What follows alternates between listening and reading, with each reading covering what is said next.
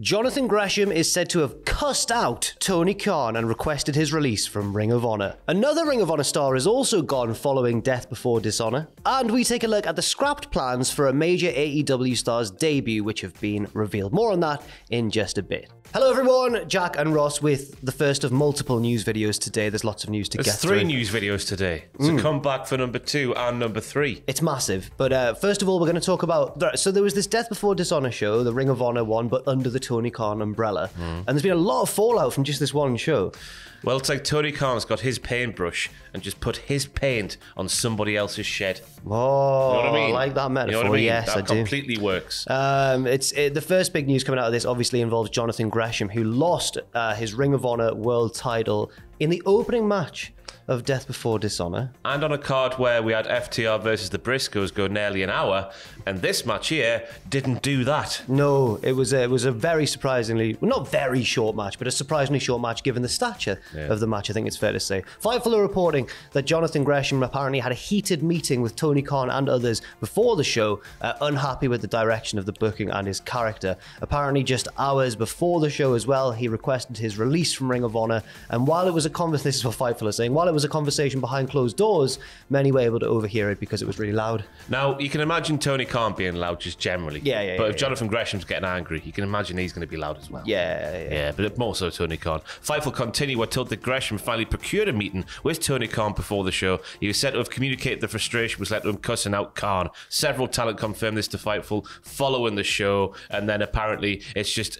he aired his grievances to the coaches for the AEW coaches, the producers that might call them in the WWE, the likes of QT Marshall, Christopher Daniels, and Sanjay Dutt, but then was only able to speak to Tony Khan a few hours before the event, as Jack said earlier. Oh, now that sounds, well, that just sounds like, because Sean Ross Sapp did tweet saying, like, we've heard, this is sort of following a pattern of talent not being able to pin down Tony and hear back from him. Or basically, it seems like talent relations isn't working that well. It seems like it was communication issues they put it, didn't they? So it just seems like they need to hire more people, perhaps. I don't know how it works backstage in AEW, but it would appear that there's not enough people to go around for the entire operation to work smoothly. That's just me speculating.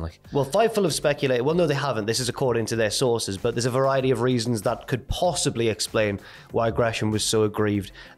His journey through Ring of Honor did not match up with what Tony Khan had planned, but for specific reasons, potentially, it could be around losing the championship, the Ring of Honor World title, going on first on the show, the length of the match, which we've said was quite surprisingly short, and his heel turn prior to the event as well. I can see why Gresham would be annoyed. On one hand, it's the booker's job to make the stories, and if you happen to lose in the story, then what can you do? You're losing in the story. On the other hand, it might seem to Jonathan Gresham like he's got this prestigious belt, and then someone's come in, bought out the company and gone, right, you're losing that in the opening match in about 10 minutes, and there you go. And then you'd be like, oh, hang on. That is the thing, like, because he's worked wonders around the world over the past couple of years, getting his name out there and getting the Ring of Honor title on certain shows and in different parts of the world and whatnot. But obviously then we've come in, Tony Khan's purchased the thing and he's gone, Claudio Castagnoli, he's a fairly big name, we'll give him the title. So if you're going to put in all that work just for it to come to this, I can see why he would be upset, but also, I can also see why Tony wanted to put the belt on Claudio Castagnoli, not just because he is who he is, but there's also a good story to be told there about him never winning a world title and this finally being the one where he gets it. If I was Ring of Honor World Champion, I'd probably think that I'll be all right with losing it if there's a good story going into it, but this does seem like the build was kind of rushed. It might feel like Tony was just like, Gresham might feel like Tony was just like, let's get the title off him straight away, give it to Claudio, and we're off from there. I can see why both sides have a grievance there. I'm sure we'll learn more about this situation in the coming days. Hopefully. Jonathan Gresham is not the only person to have left Ring of Honor. Well, he's requested his release. Someone is gone. And it's Tully Blanchard, Ross. Oh, nah. What's me name? It's Prince Nana, who was on the 0 hour kickoff show thingy. I saw that on YouTube. I haven't seen the full show yet, but I haven't seen this one there. He cuts a promo. He basically says, I've purchased Tully Blanchard Enterprises. Brian Cage has got to Twitter. It was like, here today, gone tomorrow, while I was wearing a Tully Blanchard Enterprises t-shirt, which is quite funny for Brian Cage to be, poking fun at something like that after the way he's gone recently. But it's, it's really weird how it's come about, because obviously Tully Blanchard debuted the stable on AEW very recently. We got Brian Cage and then the Gates of Agony tag team. But they're under new ownership in Prince Nana. Well, Prince Nana has like an experienced managerial name in the pro wrestling world, so it should be in good hands. But it just Tully seems to have gone very suddenly from Ring of Honor. It's weird how it's sort of, we go back to when there was sort of FTR getting rid of Tully to sort of making overtures to bring in Bret Hart with all the references to Bret Hart. Like I remember there was a segment with the Young Bucks saying, "Oh, well, we need someone who is the best there ever was," and all that sort of malarkey. So ever since then, it just seems like Tully's just gone off the face of the earth, and he's continued to do that now. I don't know what's going on there, but something else. Also, these stories are linked because Gresham had recently joined the stable after turning on Lee Moriarty on AEW, I think on Rampage, yes. And now he's not going to be presumably in the stable, so it's all changed. I think this might just be they might just do a reboot with Nana at the helm and kind of pretend that Gresham was never in it. It is strange what's happened to Tully over the past few months, because when he was there, I thought he had great value with the likes of Sean Spears in the early days of AEW and FTR as well. He brought a real gravitas to proceedings. He was very serious, man. He's a horseman. Of course. Like Billy Gunn. He's an ass man. Also, we're going to take a look at a reason for a star's absence from Death Before Dishonor, because the new AEW Dark team, the Truthbusters, which is Arya Daivari and Slim J, competed on 0 Hour, but the third member of the team, which was of course Parker Boudreaux, formerly Harland in NXT, was absent as well. Why was that, Ross? Just because his debut on AEW Dark hasn't aired yet, so we're going to put the debut on Dark to air and then bring him in for Ring of Honor afterwards. Now, that does make sense, just logistically. But I would suggest that maybe having him make his debut on this show would have been a bigger deal. Yeah, I would assume. Is it right to assume more people watch? No, a lot of people watch on YouTube, isn't it? A lot of people do watch AEW Dark, but then again, this is the gravitas of a Ring of Honor spectacular. I don't know what their buzz term is for a pay-per-view event, but there you go. They might just call it a pay-per-view. Maybe, maybe. But I don't know what to say there.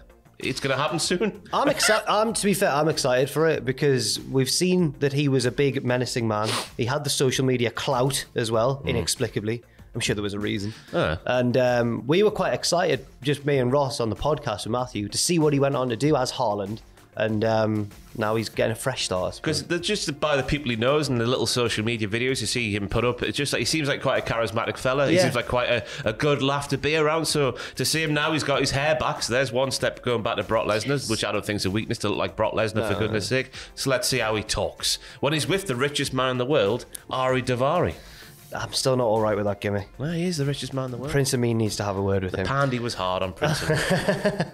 And finally, we take a look at the scrapped plans for a major AEW star's debut. That major AEW star being Claudio Castagnoli. Tony Khan has revealed, Ross, how his debut was actually meant to go. The original plan for him was to debut here, in brackets, at Death Before Dishonor. It would have been a different build to the pay-per-view than what we did. Originally, my vision when we spoke was for Claudio to come back at Ring of Honor and debut as a mystery wrestler. Oh, Gresham, you've got an open challenge. You don't know who your opponent will be. Who will it be? Big Pop AEW special. I also knew that when we spoke, there was a possibility that he would come in as a replacement for Bryan at both Forbidden Door and the Blood and Guts match, so everything worked out great. So it seems like what Tony's done there is just kept the mystery opponent concept, but just moved it back a few weeks or a few months to, a month. To Forbidden Door. And a few days as well, wasn't it? He appeared on the ramp on, was it Dynamite? I forget. They'll blur into one, don't they? And he was just like, I'll challenge you, young man.